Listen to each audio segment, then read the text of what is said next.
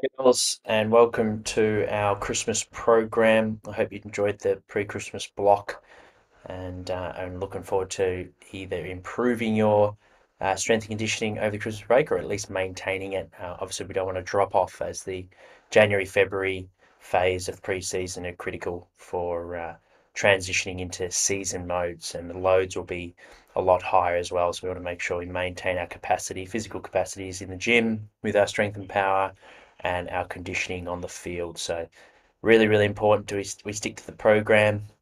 I'll make sure I'll do my best to make it as efficient for your time as possible so you can enjoy the holiday and festive season, of course, as well.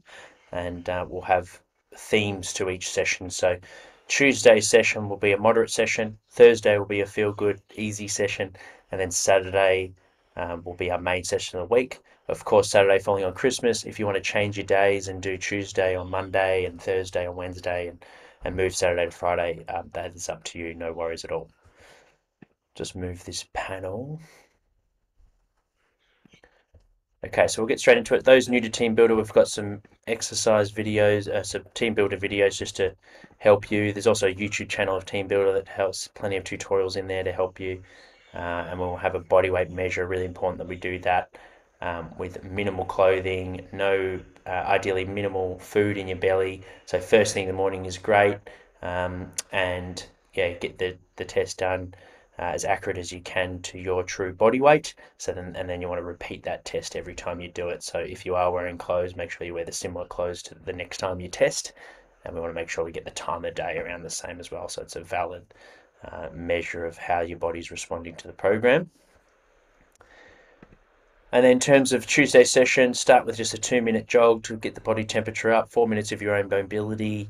Then we've got some 50-meter strides, two at 55% of your max velocity, and then two at 65%. So first couple should just be at like a running pace, and then we start to pick it up with a bit more of an acceleration focus on the second. Then some change of direction, really focus on your technique. The more that we practice of our change of direction, the more options we have on the football field. So choose three and try and change those three every time we have our change of direction work in there in warm up. And then we've got our three different groups that you should know. If you don't, make sure to reach out to your strength and conditioning coach who's looking after your program. We've got the 200 meters. If you're in the A's, you aim for 44 second reps, the B's 47, and C's 51 seconds. Then we got a quick turnaround. So after we've got our 6 reps there, you've 60 seconds before you go straight into the 250s. Same thing, follow your targets and have your rests in between each effort. And then we've got a 90-second recovery before we get into our last set, which is 4 300-meter efforts. Aerobic running is our slowest phase of our running. So we've got aerobic, threshold, and repeat speed. With our aerobic running, we want to focus on keeping our feet close to the ground, and we've got short, quick steps. So we're distributing the load over many feet, and that way we're looking after things like our shins and our knees. So really important that we keep our feet low to the ground because you're not generating a lot of force like repeat speed running, and we're focusing on short, quick steps. I hope this helps, girls. If you have any questions or queries, make sure to reach out to me via the Team Builder app.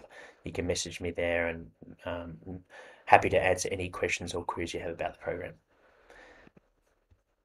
Cheers. I'll see you guys on the next episode.